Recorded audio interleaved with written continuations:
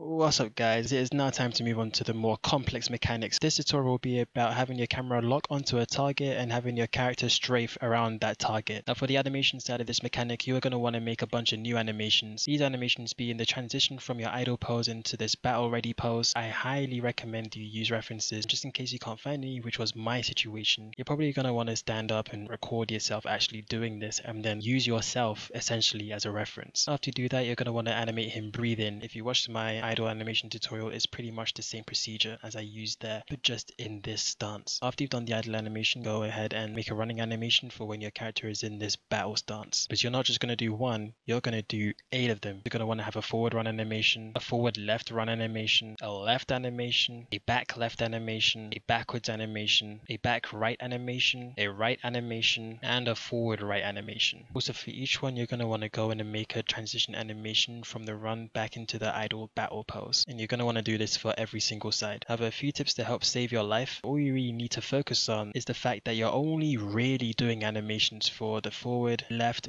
back, and right. However, for diagonal animations like let's say the forward right, you can copy and paste the exact same animation you did for the forward side. And then after you do that, all you have to do for every single keyframe is just rotate the legs so that they're facing the way you want to run. And also rotate the torso slightly in that direction, but then rotate the head so that it's facing the front. For the Patreon exclusive plus, I will be making this blend file available, so you'll have all these animations and you won't have to worry about animating them. But honestly guys, the best way to learn is to just use references, jump out your comfort zone, record yourself, and just copy down the key poses of your own recording. Trust me, you'll be fine. And that's all you need to know in terms of the animation side of this mechanic. But for the logic bricks, now this is where this tutorial gets spicy, so try to keep up. We are essentially making another idle state and another running state. This new idle state will be state number 4 and this new running state will be state number 5. To get from our normal idle position into our battle ready idle position, add a keyboard sensor. Make this the Q key or any key that you want. Set this to tab. Get a state actuator, make this state 4, wire these up together, add an action actuator and hook it up to the same hand controller that we just made for it to go into state 4. Get the idle to lock on animation, whatever you called it. Set the start and end frames. Now if you press B to go into the game engine and press Q,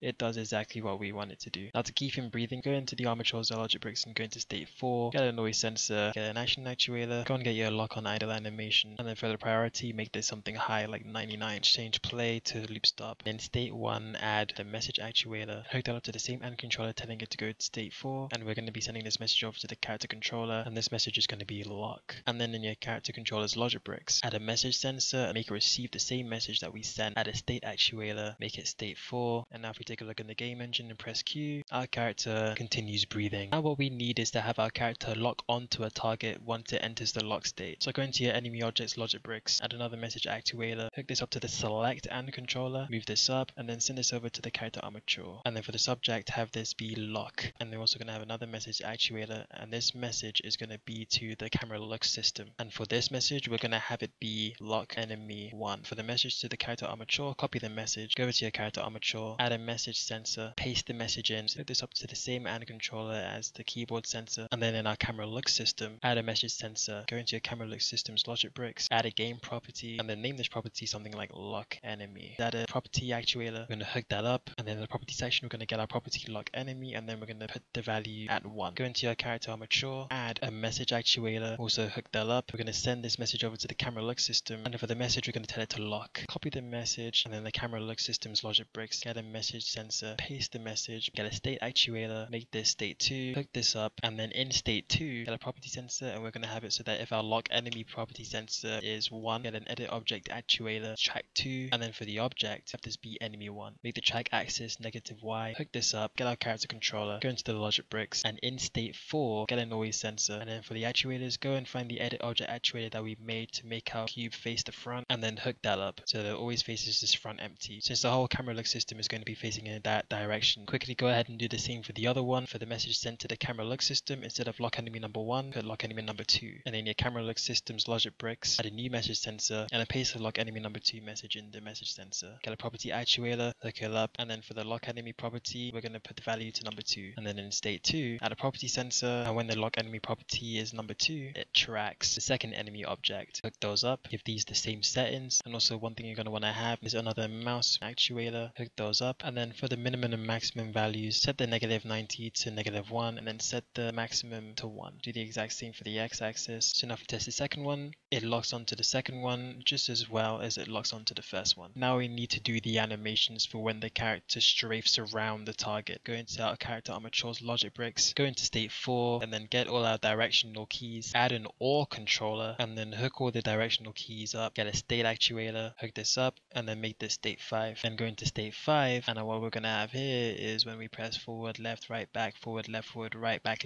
right, we're going to have all the run animations corresponding to the keys pressed. So go ahead and get your run animations for all 8 directions. For each one of them, set them to loop end. And for the priority, this is very important because since these animations are in the same state and some of them using the same keys as one another, you don't want to have all these priorities being the same because they will clash with one another. So you need to order their priorities based on which ones naturally override over one another. Typically speaking, if you have all your animations in this order where it's front, left, right, back, front, left, right, back, left, back, right, UPBGE is going to prioritize the directional animations over the diagonal animations. So you need to make your diagonal animations lower than your directional animations. Now the next thing to do is have it so that the run back to idle animation plays according to which direction you're running in. We're going to need to give each one of our running animations frame properties and have it so that if the frame is between 1 and 60, which is when the animation is going to be playing, and then we let go of the key in that animation's direction, then it's going to play the run to idle animation for that direction. Get your property list and add 8 game properties. Name these properties accordingly to the animations and then assign each one of these properties to the animation's frame properties. Add 8 property sensors and have each of the properties be for each of the directions. For each one, change equal to interval and then have the minimum be 1 and have the maximum be 60. Get 8 aim controllers, hook them up, find the actuator for state 4 and the message actuator telling your character controller to also go into state 4, get the NOR controller and then connect all the directional keys to the NOR controller. And then what we're going to want to have is a property actuator. Go back into state 4, add a property, and me, I already have one. It's called run on beat, but for you, name this something like just run and set the value to 1. And then in state 5, what we want to do is have it so that when the directional keys are not pressed, it turns that running property off. So find your run property and set the value as 0. Hook that up, add a property sensor, and then when your run property is equal to 0 and a certain run animation is active, then it is going to activate the run to idle animation. What you're going to do is get the run to idle animation for each direction. After you finish doing those, hook those up with the properties in the direction that match. If any of these run actions are not active, then the frame property resets itself back to 0. And the way to do it is to get an actuator, copy the name of the actuator in which the animation is in, paste it, and then press the invert button. Add a property actuator, connect those up, get the property for the direction that matches, and then on the value put 0. Do this for all the other 8 directions, link them up. And now one of the last things we need is to have our character move. So in state 5, add 8 add controllers, link each of the run properties for each direction to the controllers, add 8 message actuators, hook each of them up, send them to the character controller, put the name of the animation down in the direction that it's running, go into your character controller's logic bricks, go into state 5, add 8 message sensors, and then put the messages for each one where they need to be. Add 8 motion actuators, also go into state 4, pin the away sensor in the edit object track 2 actuator, hook it up in state 5. For each one of the motions, put the speed, go into your character's armature, go into state 4, and with the actuator telling the armature to go into state 5, you're going to have a message actuator, have it be sent to the character controller, name the message something like lock run, copy the message, select your character controller, go into state 4, add a message sensor, paste the message, get a state actuator, another set at state 5, hook that up, go into state 1, pin the same sensor and actuator that is telling the character controller to go into state 4 because we're going to need that in state 5, and then in the game engine give it a test and you should see that